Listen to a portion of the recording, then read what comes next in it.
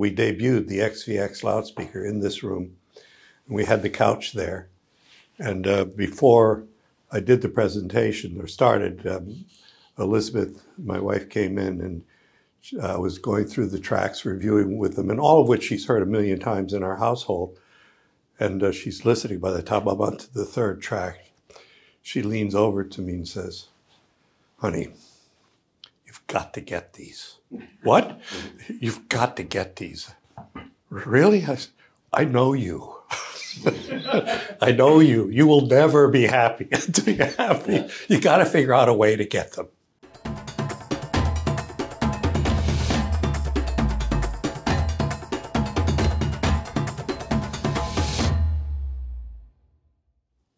Which, that was the green light, and I now have them in my home. And they arrived just before the curtain, crashed on COVID, and it helped. It helped us get through, because I couldn't travel, I couldn't do anything except listen to a great deal of music and start on projects involving my own recordings and MQAing files on the XV. It was a wonderful experience for me to be able to spend all that time reviewing music that I'd been involved in for 20 or 30 years, a lot of things that I hadn't listened to that I'd made many, many years ago, and hearing them in an entirely new way. And which leads us to where I want to start with all of this. And this does, in fact, what's going on in this room, started with the XVX. And much of what came into the XVX was the development of new technology that Daryl had been working with. I suspect one of the biggest improvements in this loudspeaker is the same thing that was in the Alexia V that many of you heard the last time we were here, and also in the Alex V, and started with the XVX, which was the Quadramag mid-range driver. And it's a driver that would and could have, should have been in the WAM, but we didn't get time to finish it because of Dave's impending illness, and it got to the point where Dave took the WAM as far as he could with the tools and technology that he had at the time. But that driver was magically completed by Daryl and the team at Wilson Audio. And that's a major, major device that we're using. We're very proud of that driver. And as I say, it made its debut in the XVX. Then it found its way into the Alex V, which, in my highly biased opinion, remains the biggest bang for the buck at high-end, expensive loudspeakers on the market today by a wide margin. You've got to spend, well, in my view, you got to go all the way up to the price of an XVX to beat it if you can. But then that migrated into the Alexia V, and now it's in the Watt Puppy original speaker, and now what we call the Sasha V. And the V in Sasha does not stand for 5, it stands for the V material, which is the same material that we developed in the XVX, Alex V, Alexia V, etc. So there is a consistency of development that can be traced through the whole DNA of all of our products. And it's something wonderful and marvelous that Daryl has maintained this same process. There are some new innovations in the V Sasha that don't exist, however, yet in any of our other speakers. And it's no big deal, but it does make a sonic difference. The white cap is our own in-house made cap, and we've been making all our own caps now for about 2 or 3 years. And one of the big advantages is that we're building our caps now to about 1%, 1/10 of 1% tolerance. Typically, capacitors are down to 3 to 5 to 10%. And the way to get them into the tolerance that we wanted, we'd have to bundle them, put a whole bunch of little bypass around them so that you'd get them all down to the percentage that you'd measure. And now we can actually make them to that. And that means then you don't have all of these stems, which can act on the quality of the signal. So now we just have this at 0.1%.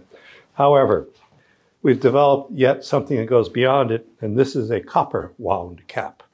This is new technology, and we now have the machine that enables us to do this. And all of this, we've been doing it in-house, but this is making its debut for the first time in this loudspeaker. And we've OEM'd a few of these to different, I won't mention the brands, but some electronic companies that have used it. And they've gone gaga over what the sound quality is with this capacitor in their phono stages and also in their preamp stages.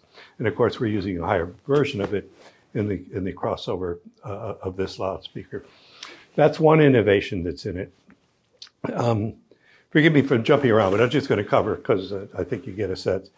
I was asked by Steve, where does this stand in the succession? So I'll back up a little bit. There was, of course, the Watt. Then there was the Watt Puppy. And the combination of the Watt and the Puppy made its debut in 1987, if I'm not mistaken. The Watt came out mid-'80s, and then the Puppy followed a few years later. Then we went through a whole series there was never a Watt Puppy 4. There was a Watt Puppy 3. Watt Puppy 4 didn't exist because in certain parts of the world, that's not a good number. So it's death in the Orient, so that's not a good idea. Then we had the Watt Puppy 7, the Watt Puppy 8. Then we jumped to a thing called the Watt Puppy Sasha. And the reason we came up with the name Sasha was that at the same time we introduced a speaker called the Alexandria. And Sasha is the term of endearment for anybody named Alexandria.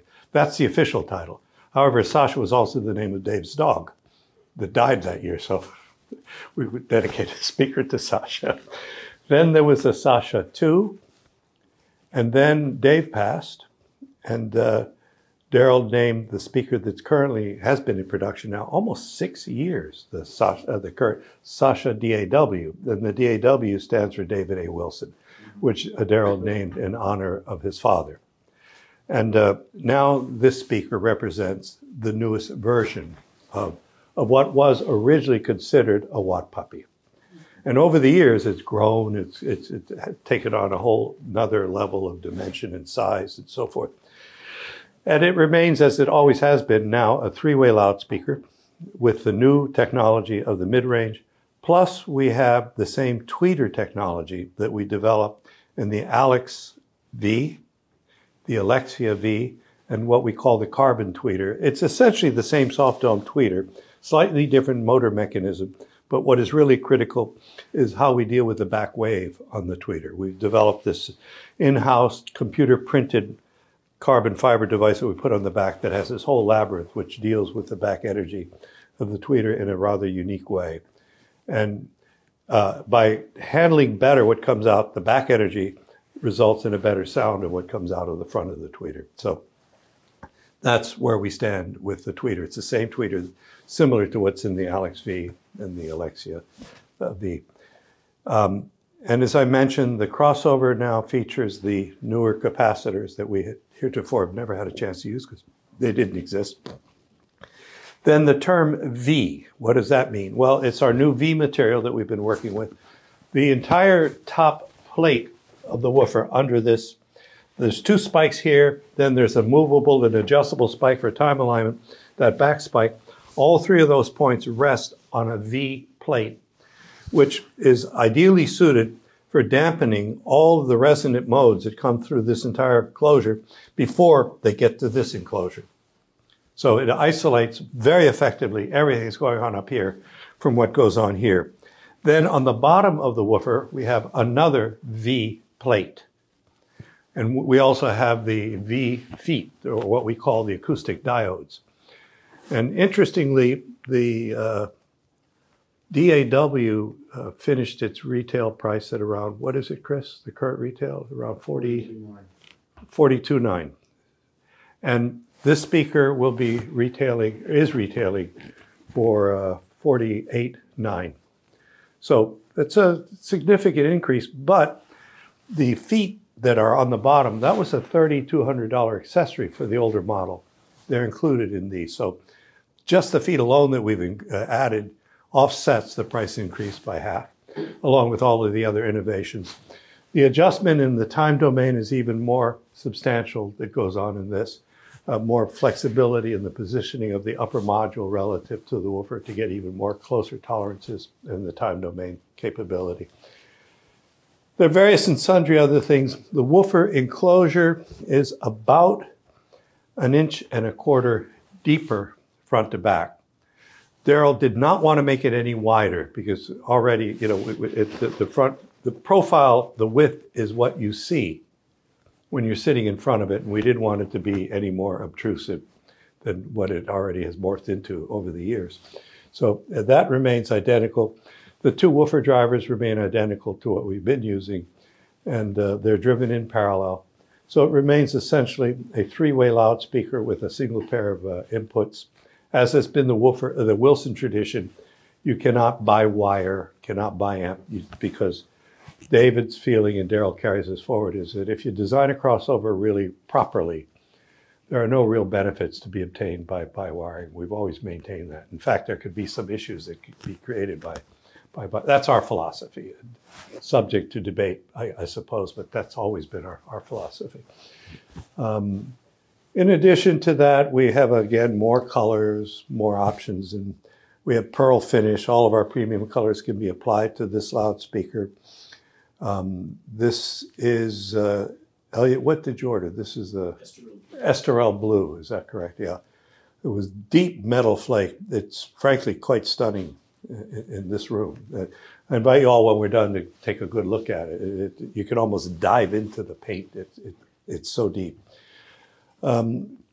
So before I start making noise with it, are there any questions that people might have about it? Sure.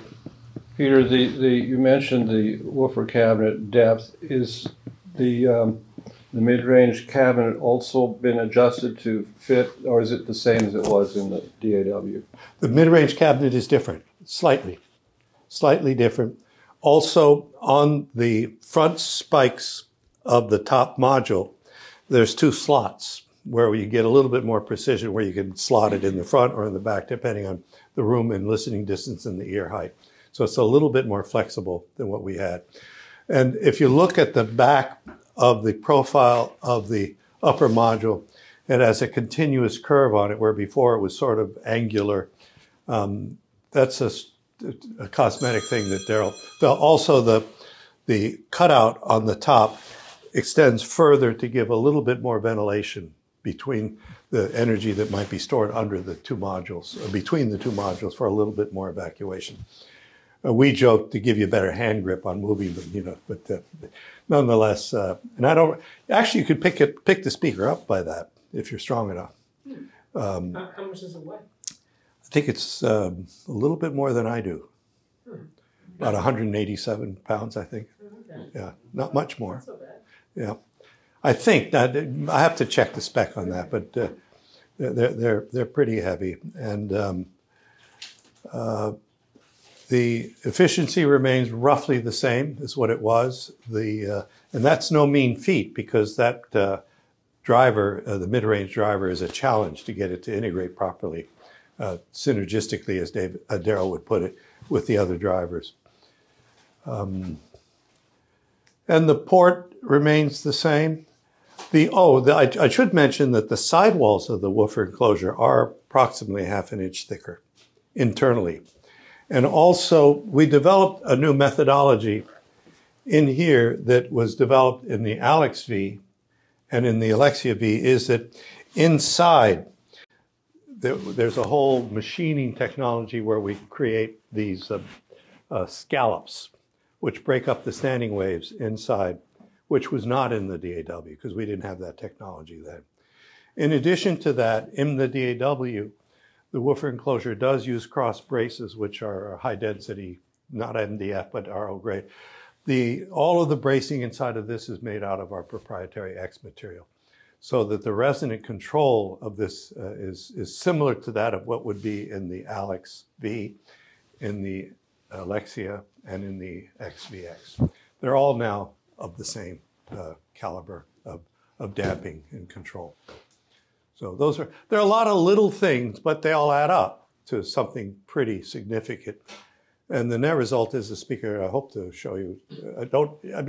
When we compared it, I wasn't there, honestly, but my colleagues were, and they compared a mono this to the mono DAW, and they said that the term that Trent used is that V obliterated the DAW, which is a great loudspeaker. It just, in every respect. He said it's just more transient, more transparent, went a little bit deeper, and was just simply, as he put it, much closer to its upper brothers. Just a brief interruption, esteemed viewers. As you may know, I'm Tom Martin, Chief Content Officer of The Absolute Sound. We have a new product. It's on the Substack platform, and we're going to do some interesting things with Substack. First of which is reader questions and answers.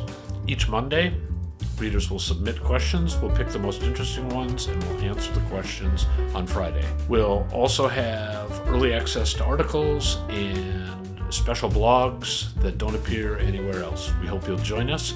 It's only a cost of a cup of coffee per month. Just check on the screen or in the show notes below.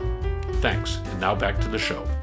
Sure. You've seen a lot of, well, not this one because it's new, but the DAW and the earlier ones in different rooms. Mm-hmm. But do you ever have them set up further into the room, like 4 or 5 Oh, feet? absolutely. Okay. Yeah, very typically. And we could have done that here, but Chris and I made a decision. We found a zone of neutrality which is, frankly, if you move it 1/8 of an inch, even or 1/4 of an inch, either further apart or front to back from where they are right now, the sound changes rather radically. That does not say that we couldn't get something really beautiful out here if we chose to. But this is New York.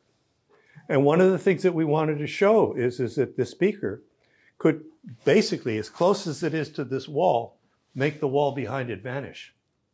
And that's a big deal, you know, because we all have this audiophile expectation that it's got to be out a certain distance in order to create the three-dimensionality or the rule of thirds or whatever methodology. But through the Wilson Audio speaker placement thing, you can find, what we refer to as various zones of neutrality.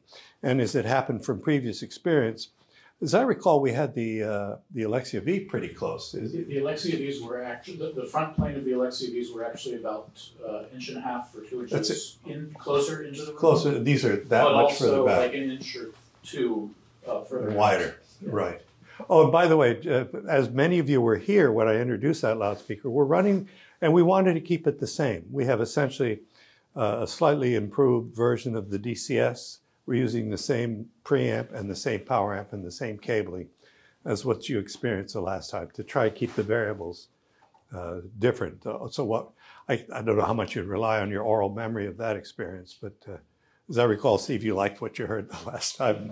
Peter, yes, I know you need to welcome visitors here. Did you try this speaker in one of the smaller rooms? I did not. Did you, Chris? Not yet. We will be doing that. As soon as we receive them, we open these up in here and have them breaking in for a week. It's been just a hair over a week. So we've only been voicing them in here, Sure. Obviously, after the event, and get some people in. We'll play it in the other rooms too. Yeah. Well, one of the things we do, I want to mention one thing. These rooms are all sized because of the building being held up by the structure. We're actually outside of the building. We're in a vault of the building. And that's the sidewalk curb that goes down another 2 stories. But the girder that's holding up there, we emulated the bump there. So this room isn't very wide. And we also get great results. And the Wilson speakers in general, because of their adjustability, allow the things that other speakers wouldn't succeed to do. So this is about the size of a 1-bedroom apartment's living room. Sure. Typical size. And it does have a higher ceiling than most 1-bedrooms would have. Normally these speakers would be in room 5, that's our name for it. That's where they'll live That's where most of the demos are. And we move things around a lot. So normally the XVXs are in here. Or the Alex V's or whatever. The Alex V's. Yeah. The other room where they could exist is that room, which we still need to do some acoustical work in. We've been very gradually doing acoustical things. We want to minimize the acoustical things we do in general because we don't want to make it weird. And we're always moving these things and setting them up by appointment. And these would normally be defaulted into the room where the Sabrina X's are, which is a square with an 8-foot ceiling. And more to what you're saying is that experiencing these speakers should be a truly moving experience. Exactly. And we're physically fit as a result of all the movement. That's it. Exactly. And Chris found something where we can not take the spikes off, and they last about 3 months before they start to collapse on each other. Instead of taking and putting the wheels on that are normally with them and moving them. So, you know, we physically move things around. And the other thing that happened with the pandemic is we were only open by appointment. And it's not that we're only open by appointment. We come in spontaneously. This building has 12 floors of like kitchen appliances and cabinet companies. You know, it's like a place for the home decor thing for the East Coast, actually. So we get people coming in here that way. But, you know, there's always something set up in each room, and we can play something immediately. And then quite often we have a second or third appointment with somebody. And we take our time, and we set them up in rooms that are like the ones they have. And with components similar to what the realm of their interest would be, which is important. For here, we made a decision the other day, let's keep everything the same as we always have it. Yeah. Which is probably more expensive equipment than we might use with these. Yeah, it's likely way over the top, but relative to what most people would buy this loudspeaker would be, but especially from a loudspeaker, if they got that kind of money, they should be buying our more expensive speakers. I actually had a thought about this. I was thinking about our decision about this, and the reality is a lot of customers in New York can afford this system. They don't have the space for it. And therefore the speaker is the appropriate thing. So this is, and I think you guys will hear today, these aren't the XVX, but they're pretty damn good. And so if you have the budget to afford a system like this, but you only have the space for a pair of Sashas, I don't have an apartment nearly large enough for an XVX, but I'm seriously contemplating getting a pair of these because you'll hear in a moment. They're fantastic. Yeah, so we're gilding the lily, as it were. I'll give you another example. The Sabrina X, a lot of people can't tolerate a speaker that's bigger than that. And I had a customer come in a few months ago, a guy named Brian, that Chris and I collaborated with. And it was the first stereo he really ever had. And he originally proposed some name separate components to him. And he felt it was just more than he should spend. He could afford it, but so he came back the other day and I said to him, look, you buy the Nova with the Sabrinas, which is underpowered for the Sabrinas. He's loved it. And we were talking about how we could make an upgrade because he's now motivated about it. He uses it a lot. He's got a 3-year-old daughter who dances like crazy with the sound. And he's, you know. So I did a comparison of the Nova to separate components from name. He heard the difference in like 2 songs.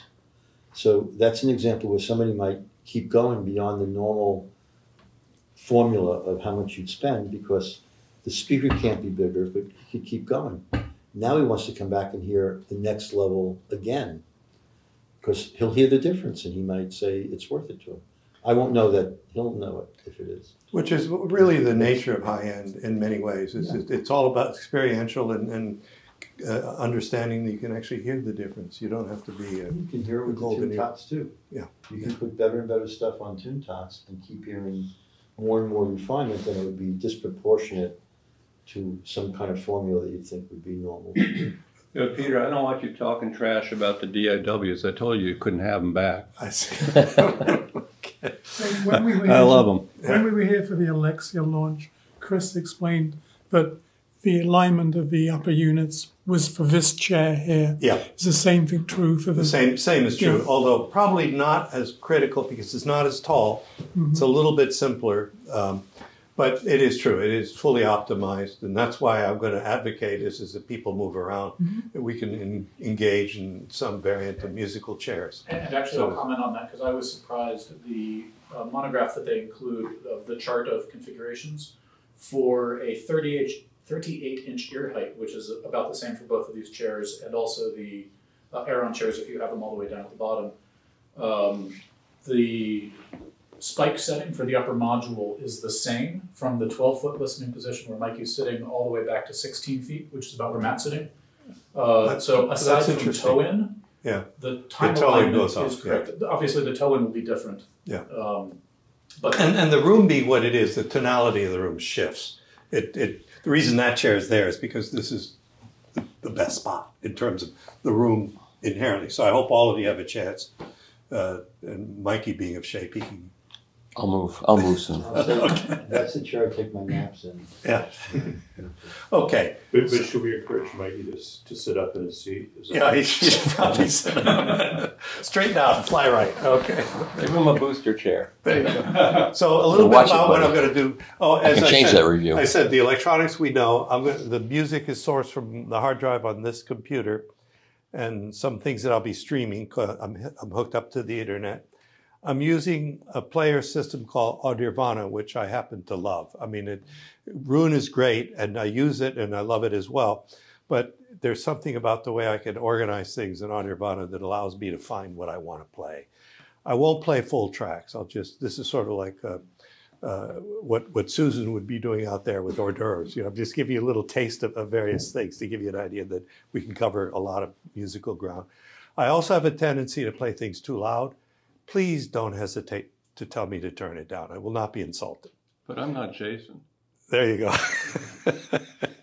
You could use whatever language you choose to tell me to turn it down. Anyway, I'll start off, though, with something pretty loud. I'll start off with a bit of a bang. This is a recording that I made of the fanfare for the Common Man, James Judd, Florida Philharmonic, 1992.